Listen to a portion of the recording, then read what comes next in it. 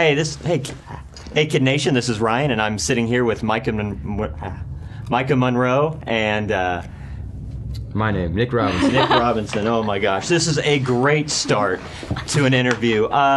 So squads in 2015 were such a big deal. You guys found a squad in this movie. Yes, we did. Yeah, squad. Has that gone on outside of the show? Are y'all still together? You see Oompa on the street, and you're like, Oompa, what's up? What's good? Yeah. Yeah, pretty much. We're actually we didn't get around to this, but we were very close to all going skydiving. Maika, now, were you, as a professional kiteboarder, were you a little disappointed that The Fifth Wave wasn't a surfing movie? A lot of people ask me, they're like, oh, so finally you're doing a surf movie. I'm like, it's close, but not quite. It's not quite the same thing.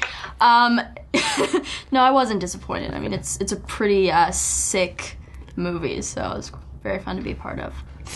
Now, could y'all, like, you're a kiteboarder. I don't know if that skill set could help you survive too much, but it could. It could. Because think sail about off into the sunset. Exactly. Just gonna sail off into the sunset and leave everyone else behind. It'd be kind of sad. Yeah, be sad about that. Nick, do you have any real life maybe talents, skills? No. Just I can kayak. I could kayak, yeah. I'll be kayaking. I'll ditch my kayak to the back of your surfboard. You'll pull both of us out to the open ocean. There we go. We've got a good plan, I think. And you've been running from dinosaurs. You ran from aliens. Cardio, now what's good? What's 2016? What are we gonna run from? What's next? I don't know. It's a good question. I'm open to anything. Give me your suggestions and.